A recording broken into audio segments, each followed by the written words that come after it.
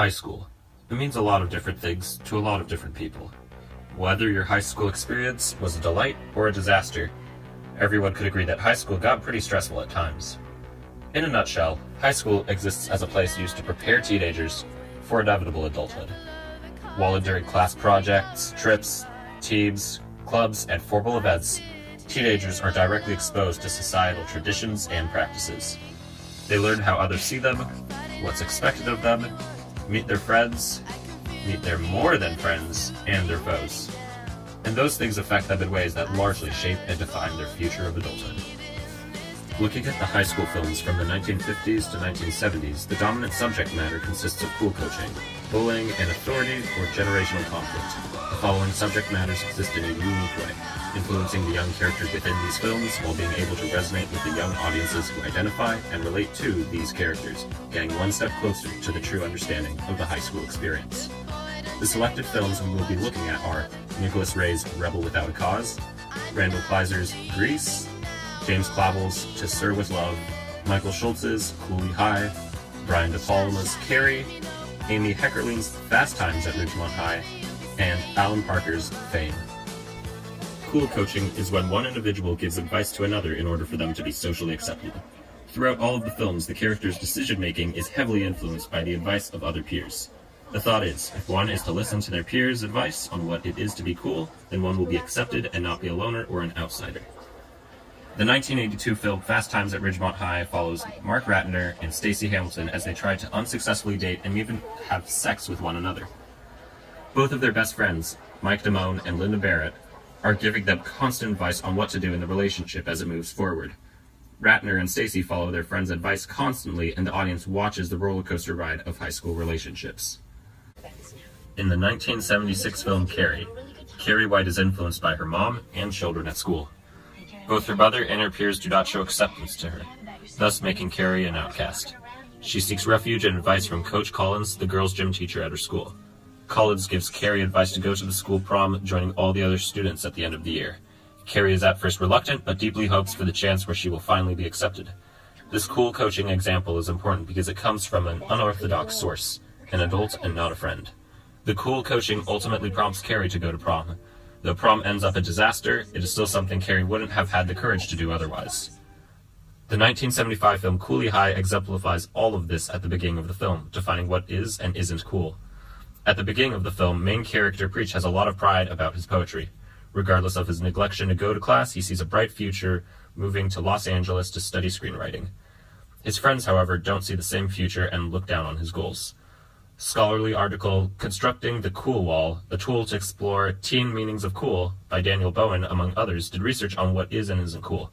High school students generally have the ability to define what is cool based on their own parameters as a group. In this case, writing poetry definitely wasn't one of them. Preach's friends try to cool coach him to behave like them instead. Bullying is a recurring theme in high school films and has evolved through the years from a lighthearted subject matter to a rather serious one. In the selected films, the characters bullied are all seen as others or outsiders. In the 1978 film Grease, the T-Birds gang takes pleasure in torturing Eugene.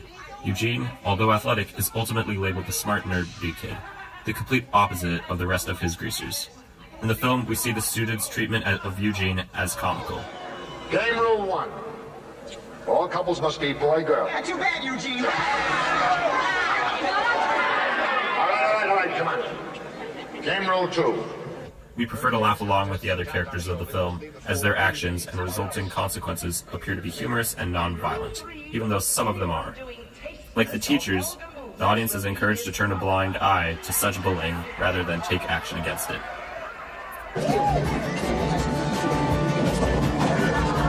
What's your name? I want you. It's Eugene. You're a great pitcher. Thank you. In Carrie, however, the trend changes. Carrie is the shy, weird religious girl at school who, heavily under her mother's control, is not permitted to participate in the social atmosphere of high school. Not only is Carrie's bullying omnipresent at school, but at home as well. Carrie truly has no escape. Her mother, Margaret, sees Carrie to be a sin, only to be forgiven through intensive worship, frequently resulting in violence and psychological terror. Bullying takes a significantly darker tone in this film, causing viewers to side with Carrie despite her violent retaliation towards her school. This stance is a result of audiences identifying with Carrie. We pity the young girl, but many can relate to her on a more personal level. She cannot escape her oppressive upbringing, as she has never known anything else. In contrast to peer bullying, the 1967 film To Sir with Love exemplifies student bullying directed towards authority figures. The inner city students are quick to attack new teacher Mr. Thackeray, not for his skin color or character, but simply for being a teacher, and thus a symbol of authority. As a well-educated working adult amongst a class of high school delinquents, Thackeray is automatically categorized as the outsider by his students, making him an easy target for adolescent pranks and teasing. All right, take your seats.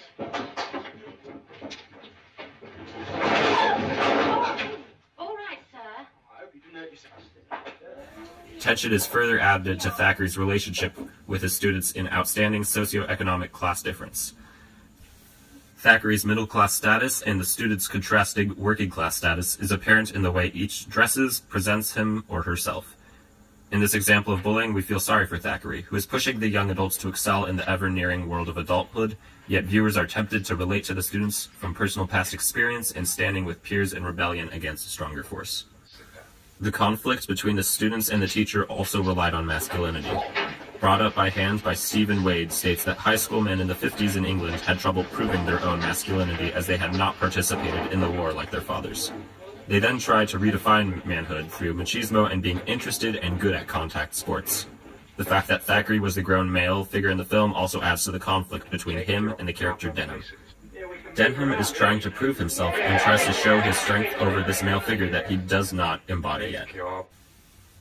In periods of rapid social change, generations are likely to develop highly distinctive outlooks and aims which conflict with those of older generations, emphasizing their character as generational units, as explained by author R. Serge Denisov and journalist Mark H. Levin, in Generations and Counterculture, a study in the ideology of music.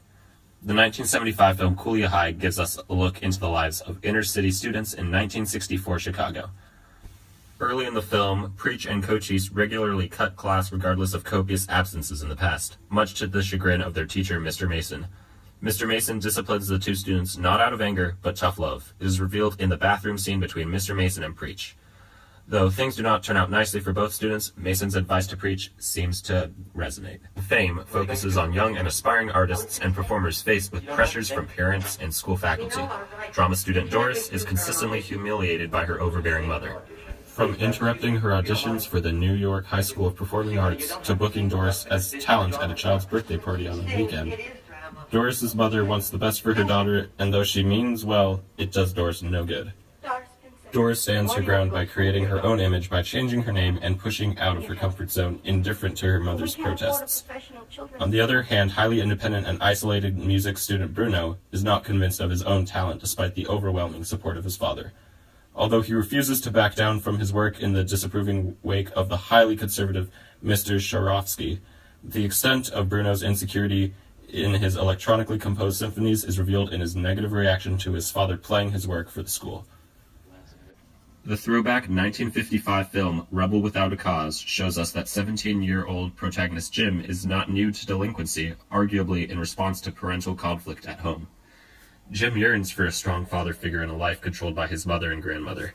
Jim turns to his father for advice on multiple occasions and encourages him to stand up for himself, but is consistently let down by his father's wishy-washy, insecure approach to conflict. 16-year-old Judy struggles for her father's attention, who has trouble accepting her growth into a young woman. It is revealed that Plato, friend of both Judy and Jim, comes from a deeply troubled household. Abandoned at a young age by his father and left under the sole supervision of the housekeeper by an uninvolved mother, he is arrested for shooting puppies on the same night. Judy was arrested for violating curfew, and Jim for plain drunkenness. These dominant subject matters have appeared in high school films from the 1950s to 70s. It shed light on these social issues in high school, which has helped viewers relate and identify their problems by rationalizing and explaining the high school experiences.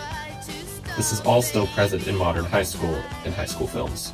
Bullying, cool coaching, and authority or generational conflict hasn't gone away. It's been given new perspectives. Constantly shifting social media platforms, high schoolers are constantly forced to adapt.